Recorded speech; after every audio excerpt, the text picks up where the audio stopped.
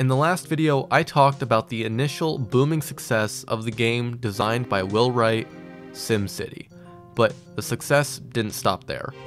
Far from it, the legendary grip that SimCity would have over the city building genre was only beginning.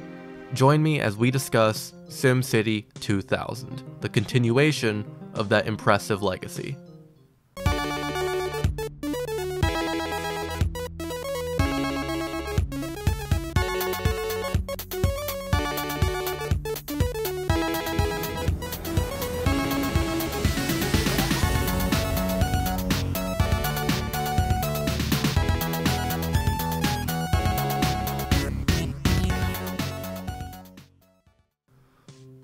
After the meteoric success of SimCity, Will Wright and all of Maxis were being pushed to deliver something even better.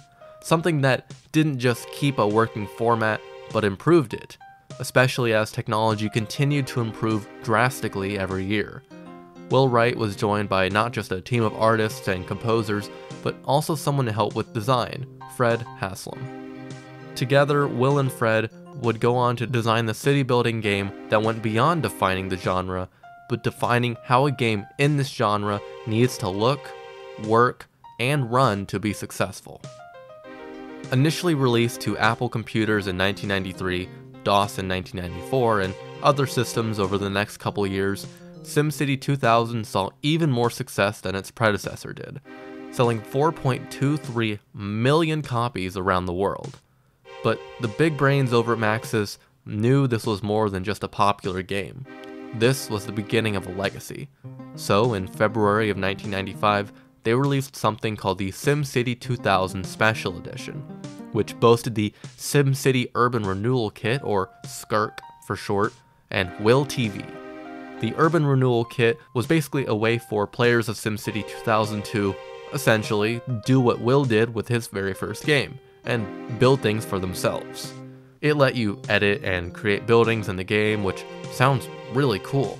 Problem for me was that it was a little less than intuitive, but given enough time and patience, I'm sure I could come up with something a little less terrible.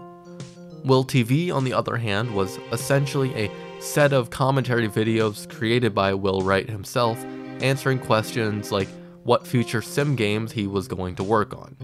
The interesting thing for his answers, he describes a type of game where the user essentially plays on different levels of the city that they build in SimCity 2000, which is exactly what SimCopter and Streets of SimCity do. These are two games that let you import SimCity 2000 maps and either fly or drive around them. This is also what may have been the original plan for Maxis' other hit game series, The Sims, although that never seemed to come to fruition in that way. He also describes a sort of multiplayer format for these kinds of games, and we basically saw that with the 1996 release of SimCity 2000 Network Edition. This edition of the game was a Windows-only version and boasted an up to 4-player multiplayer where each user could buy land and share in-game resources.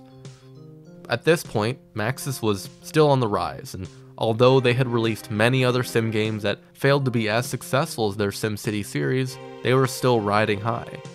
Does SimCity 2000 hold up though? Let's find out. Alright, welcome to me playing through a little bit of SimCity 2000. So already off the bat you can see that there's a lot more pep into this one. Alright, let's give our city a name. Let's call it United City. And this time of the year actually does matter, because I think different power plants unlock at different years. I don't know exactly when, but that's the gist. Okay, so you can actually edit the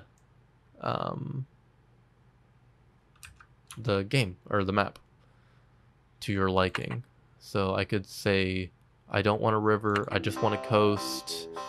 I want as few mountains as possible, I want a lot of water, and I want a lot of trees. And then make that. And then it'll give me this. So, nice little addition.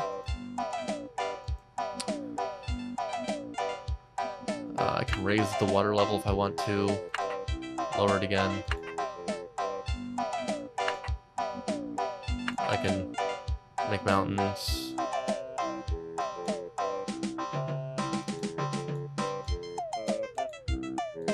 It's not the prettiest thing in the world, but you know, it gets the job done. So, anyways, let me try and do one that's actually something that I would want to do. Hills in this game are really actually very annoying, so I am going to make them as minimal as possible. Trees are kind of an annoyance too. They're just kind of in the way. This is fine. Oh, it just flattens areas, I guess. And this one probably just, yep, it just generally raises. Okay, that's neat. You want to make a more natural looking mountain, I guess. Yeah. You can actually have waterfalls, and you can make dams. Which I think this is the only SimCity game that lets you make dams. Maybe in the newest one, I'm not sure. But I know that you can't in 3004 or Societies. So this might be the only one. Let's go ahead and build our city. Let's build over here. The sounds are a lot more pleasant than in SimCity Classic. They had a lot more sounds to work with. You can click on different densities, so I'll start with light density for everything. I do not remember the rules for how far away things can be. I don't remember them for any. What's neat is that hydroelectric is actually just as efficient as a coal power plant, which is nice. So, since I put these here, this isn't really how dams work, but, you know, whatever. Yep, okay, things are starting to build. So it looks like 3 away is how far they can go. See, I'm already starting to make money. Very nice. And then connect to water over here.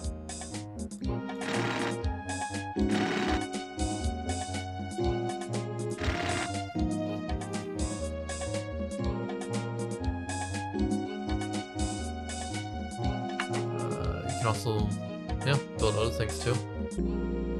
Build little libraries, and I mean, there's a lot. They added a lot to this game, and very important, I just remembered, you can also add signs. So I could just be like main avenue. This one is right street. Highways are, oh, there we go, nuclear power. This is something else that's really neat, actually, is the newspapers. Basically, it gives you a bunch of different information. You know, Dr. Martin designs nuclear power, meaning that nuclear power is now available. Commentary on conscionable taxes, mayor rate at 64%. So, like this, you know, taxes are too high, according to the citizens. They pretty much always complain about that, no matter the game. Oh yeah, and you can also enact city ordinances. I just remembered this one. So you can raise a little bit more money by raising these things. You can spend a little bit of money by doing this stuff. I don't really have any interest in doing any of these things right now. You can, you know, do a whole bunch of things, save energy, control pollution, homeless shelters, free clinics, public smoking ban. It's a whole bunch of different things. Really, really neat. Really neat. But you can also put out bonds, basically get loans. So if I want to issue a bond, current rate's of 4%, do you want to issue the bond? Yes. So I just got $10,000.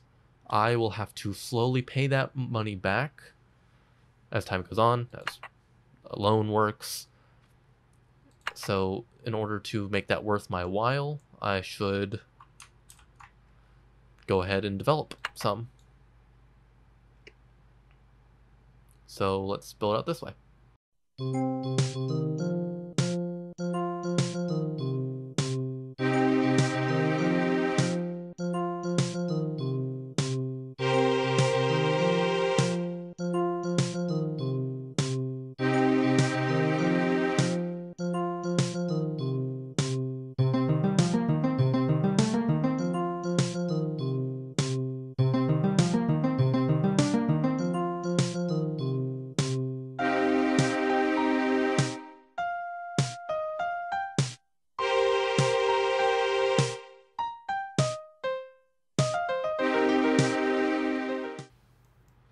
So yeah. And this is pretty much it. You just keep building your city up, and that's about that. Another cool thing about this is that they added even more graphs than they had in the SimCity Classic. And I love graphs. Graphs make this game 10 times more enjoyable. The graphs that they had in SimCity Classic were nice, and the newspapers they have in this game are also nice, but they don't hold a candle to the graphs. This newspaper distracted me. It's trying to sway me back over, but no, cannot do that. These are also a bit distracting sometimes, which can be it gets a little annoying sometimes. Like, pause this real quick so we can take a look at our city.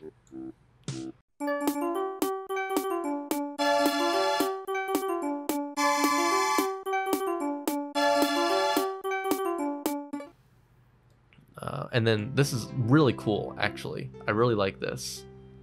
You can see the individual industries in this. This is something that I wish any other SimCity game did, but I haven't seen a single one do it. The only thing that's done something somewhat like this is SimCity, or not SimCity, it's City Skylines, where they have different types of industry.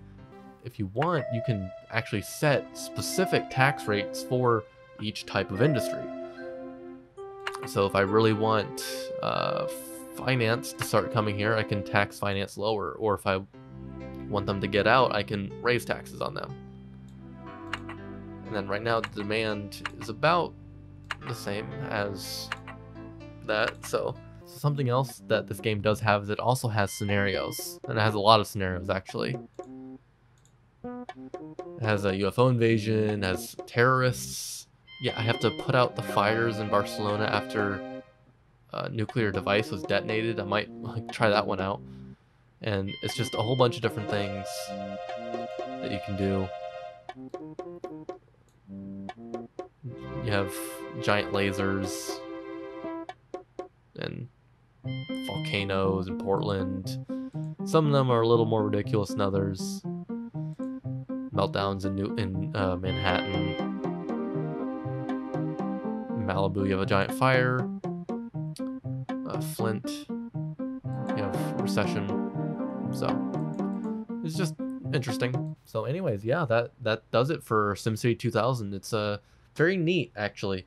It's a lot of fun to play. I don't know if I would go back to it a whole lot, because it does still feel dated, but it doesn't feel as dated as SimCity Classic. It does still hold a lot of charm. It has a lot of unique characteristics, but all in all, it's a lot of fun. I would definitely recommend you playing this one too. And it would definitely be easier, I think, than playing SimCity Classic, because there is a lot more to do. But you will have to still get past some of the clunkier aspects of it being a game from the early 90s. But with that about does it for me playing this. Thank you for watching this, and back to the video. SimCity 2000 was another game changer, just like the one that came before it. It brought SimCity into the modern era of gameplay and graphics, paving the way for further innovation and modernization, not only of its game series, but of the genre as a whole. In the next video, we'll cover the most nostalgic entry for me in the SimCity series, SimCity 3000. Thank you very much for watching. Leave a like if you enjoyed my video, and subscribe to my channel with notifications turned on to see more of my content. Leave a comment with your thoughts on this video or topics for the future, and if you're interested, I've also made plenty of other videos, so go check those out too. This has been Historical Hindsight, and I'll be seeing you soon.